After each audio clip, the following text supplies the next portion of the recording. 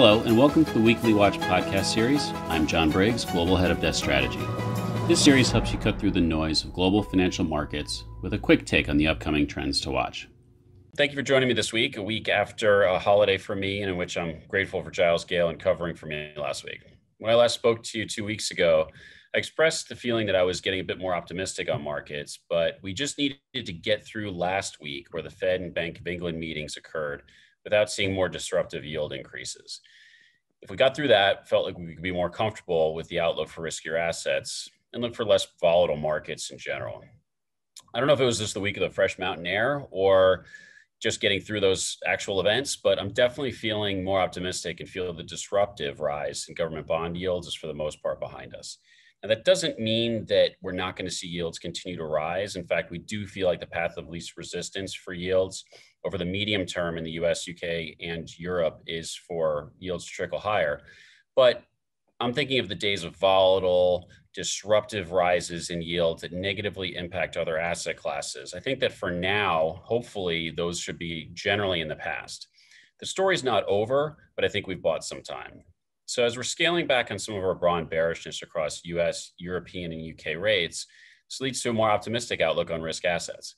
It doesn't mean that we return, though, to the same conditions we had in January when we had the reflation theme in full effect, and that was good for everything. Yields were rising, but that was a sign of optimism in the growth and inflation outlook. EM in general was rallying, equities were trading well, credit was trading well. It was basically good for everything.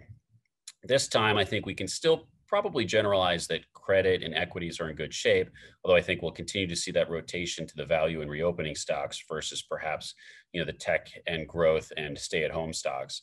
In general, the market's probably in good shape. When you look at currencies and commodities, I think you need to be more selective. For example, the US and the UK, as we all know, are clearly the leaders in vaccination and fiscal policy. Is this good for the dollar or bad for the dollar? Well, in January, the reflation theme was a general dollar negative. Now it's more nuanced. For example, we think against other low-yielding currencies like yen and Swiss, it's probably good for the dollar.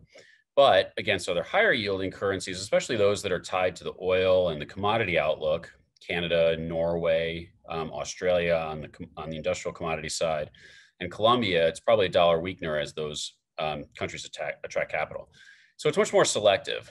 As I said, we tend to favor oil-linked assets a bit more at the moment, ESG issues aside, than other commodity producers as the US and UK, more service-based economies expand, more fuel-guzzling planes get in the air, cars and trucks on the road, things reopen, probably should benefit those commodities and those currencies. But also, as I mentioned, one particular area we need to differentiate is within EM. To start the year, you could be positive on the asset class more generally. And indeed, we were particularly positive on EM Asia as a broad theme. But now you need to be much more selective. To explore this further, I'm now going to bring in our special guest for the week, who is our emerging market strategist, Galvin Chia. All right, so Galvin, let's just kick off right away. You heard what I just went through. What are your thoughts on it in generally? Do you think that the selectivity argument holds for EM, or do you think that the asset class more broadly should just be fine? Hey, John. Yeah, I think selectivity definitely is key right now. And emerging markets as a whole are at a juncture of a couple of different forces right now. So from the 30,000-foot perspective, risk markets are still settling after some pretty volatile moves in the US Treasury market. And whilst there are still concerns around a bond market tantrum, that is, as you mentioned, it's definitely still something to keep an eye out for as a driver of asset price movements globally.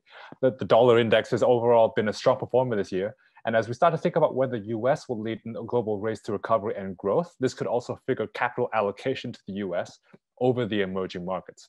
And one factor that highlights the need for being selective in the return is the return of political gyrations in local markets. I'll give you two examples from what's felt like basically a really, really long week. So the first is Russia. Right? Russian assets like the currency and bond markets have been under stress. And markets are pretty worried about the potential sanctions from countries like the US, and particularly any impact that these sanctions may have on the Russian financial system and the ability to transact these assets internationally. So we think that the muddying in this external geopolitical outlook has actually contributed to the Russian central bank raising interest rates last week, which was pretty much unexpected by a lot of the economists in the market. So our view is that the Russian ruble does have scope to appreciate on the basis of strong oil prices and over the 6 to 9 month horizon, as you mentioned, on this sort of global reopening and reflation theme. But in the shorter term, a lot of this political uncertainty might result in some choppiness in the asset. Secondly, the other sort of one that's caught a lot of the market's attention over the course of the weekend and this week has been Turkey. So last weekend, the central bank governor was actually dismissed, and just mere 2 days after they raised interest rates by a very large 2 percentage points. This was a huge surprise and caused a bit of a storm, to say the least. While interest rates there are among the highest in the world right now at 19%, inflation is also really high at about 15% and rising. So what investors are really worried about there is whether this new governor will start talking about cutting interest rates faster to potentially stimulate the economy, but which will also risk further inflation and capital outflows as well. So while high interest rates and high carry mean that this may keep a lid on some of the currency weakness for now, over the coming weeks, investors might really be looking for signals rather, that the central bank is going to be able to deliver stable policy, hold high interest rates, and really be committed to fighting inflation. So what's interesting there is the contrast between those two. So while the Russian central bank has really been leaning against the external political worries by raising interest rates and making sure that expectations for things like inflation are contained and orderly, the Turkish central bank has unfortunately been caught up in the center of local politics. So yeah, very tricky on that when politics get involved, especially in emerging markets. So, okay, so you've gone through Turkey, you've gone through Russia. What are some of the cases that you think you're more optimistic on, or anything in particular that investors should avoid? Yeah, so I think there are definitely causes to be more optimistic. But as you mentioned sort of earlier, it's a little bit harder than to be able to throw a dart at the dartboard and sort of pick up something in the emerging markets and make money off of it, right?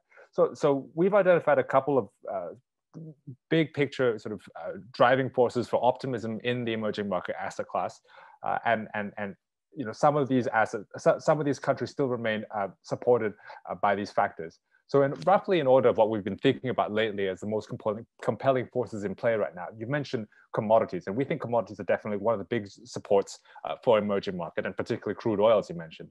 So there we think that the currencies like the Colombian peso, Russian ruble could benefit from higher oil prices in their oil-dependent economies, while on the converse, the Indian rupee could suffer as capital flows out of the country to pay for large oil imports. So actually, on that fact, they're one of the largest oil importers in the world. Growth, vaccines, and central bank interest rates that are projected to move higher, that's another theme that we're definitely thinking about as well. As the world starts to come out of its COVID-induced slump, and as we start to think more about how vaccines are going to be distributed in the order and the way in which economies are going to reopen, we think that the Brazilian real could actually do well on some of those fronts, particularly on the central bank and inflation nexus, as there the inflation has been pretty high, and the central bank there hiked interest rates last week. From the economic standpoint, the economies of Israel, Chile, South Korea, and India, we think could be taking the lead on the vaccine front and on the return to growth side as well. So the third factor there we think is on the idea around trade flows, right? So trade flows should still be strong as countries with strong consumer spending, like the US and the UK, recover quickly, and as demand there for things like commodities, industrial goods, as well as consumer goods picks up. This could continue to benefit for now the current accounts of commodity exporters like Russia or South Africa, as well as manufactured good exporters rather, like China and Taiwan. Thanks, Galvin. That was super thorough and very informative. So as a whole, as we wrap up here, definitely getting more optimistic, be a little more selective for your commodities and EM. Obviously, there's a linked theme there. More positive in risk assets, as long as what we're seeing is we're starting to see some stabilizing in rate markets, which we think will continue. We do see higher yields over time, but this lower volatility should lead to greater risk appetites and a better risk environment. So thanks everybody for joining us this week. Talk to you soon. I hope you have enjoyed this episode of the Weekly Watch. Please subscribe to our channel to get future episodes. We also encourage you to explore more of our content on our website and other social media channels.